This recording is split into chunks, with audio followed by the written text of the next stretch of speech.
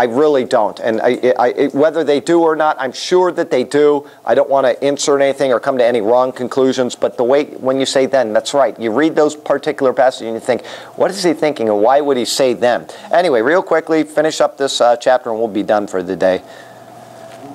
And this stone that I have set up as a pillar will be God's house. And all that you give me, I will give you a tenth. Okay, so he's going to give him a tenth. And once again, is that descriptive or prescriptive? That's all. It just describes, this is what I'm going to do.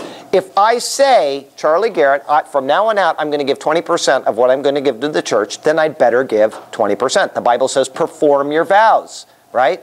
If I say I'm going to give 5% because I've lost my house, I've lost my job, and that's all I can give, I need to feed my children, do you think the Lord is going to be any more displeased with that or any more pleased with it or whatever than his 10%? No. This is describing something. God did not put an unnecessary yoke on them when he did the tithing regulations. He did the tithing regulations 10% every third year.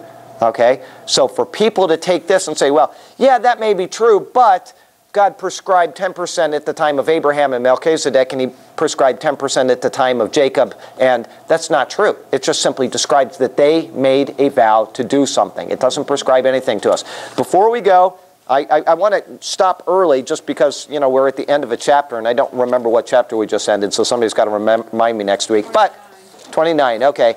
I thought, seeing as how we got just a couple minutes, we might as well... Poor Pat's going to have to fall asleep on this one because she heard it last night, but no, I'm kidding. We'll read the 51st Psalm just because it's so beautiful.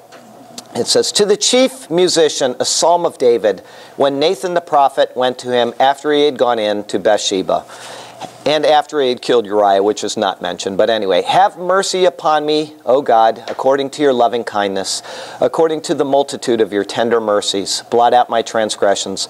Wash me thoroughly from my iniquity, and cleanse me from my sin. For I acknowledge my transgressions, and my sin is always before me.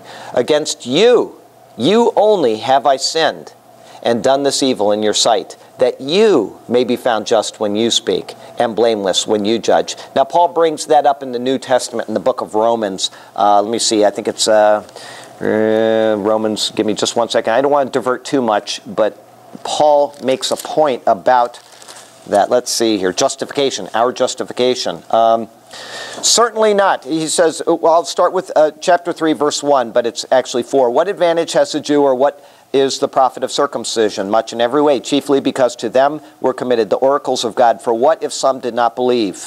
What if their unbelief made the faithfulness of God without effect? Certainly not. Indeed, let God be true, but every man a liar, as it is written, that you may be justified in your words, and may overcome when you are judged. He's quoting this particular psalm, and he's saying that despite anything else, God is the one that does the justifying. Against you, okay, blameless when you judge. Behold, I was brought forth in iniquity, and in sin my mother conceived me. All right, or some say I was sinful from birth. Surely I was sinful from birth, sinful from my mother's womb. Behold, you desire truth in the inward parts, and the hidden part you will make known to make me to know wisdom. Purge me with hyssop, and I shall be clean. Does anybody know what that symbolizes? Purge me with hyssop. Well, the blood, Passover. Okay, the Passover, and also the branch with the blood of the lamb. The blood of the lamb. They took hyssop and they put the blood on the lintel and on the doorpost. It's also used in the tabernacle. When Moses blessed the people, he took hyssop, dipped it in yarn. It's also used when cleansing people from leprosy or mildew in their house, a blight. They would take the hyssop, dunk it into the blood, which was mixed with other things. And where else is hyssop mentioned in the Bible? At Jesus' crucifixion, when they took a branch of hyssop and put the wine up to him. It's all pointing to Jesus, every single thing. And he is saying, purge me with hyssop. He understood the temple rituals. Take this hyssop, which is like a mint. It's a mint plant. Has aromatic, and you can chew on it. Anyway, purge me with that. It's saying, take away my sin. Purge me with hyssop, and I shall be clean. Wash me, and I shall be whiter than snow. That's what Jesus' blood does. It washes us and makes us whiter than snow.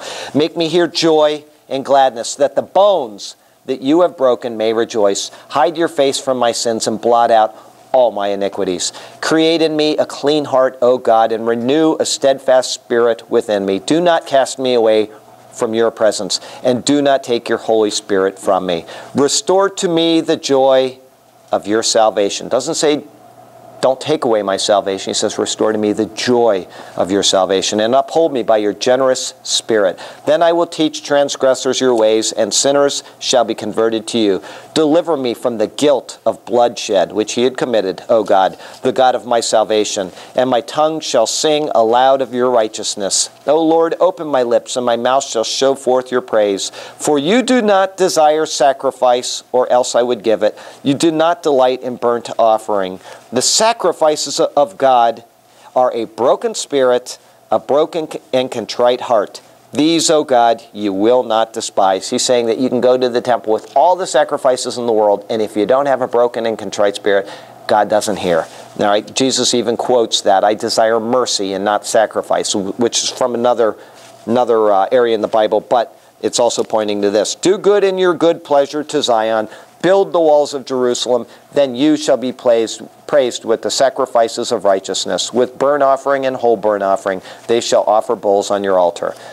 Heavenly Father, thank you for your word. Thank you for the Psalms, which are so uplifting and so emblematic of our condition in this world. And thank you for the faithfulness of David who wrote those Psalms and the greatness that we can read in them about you and your majesty. Thank you for the week ahead. Please lead each person here safely home today and throughout the week, and bring us here on Sunday to help us to remember to raise our hands and worship to you who created us and who loves us so much that you sent Jesus for us. And we love you and we praise you in the name of Jesus. Amen.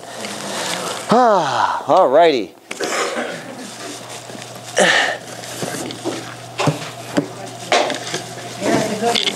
Oh yeah, time for a goodie. No doubt about that. Let me see.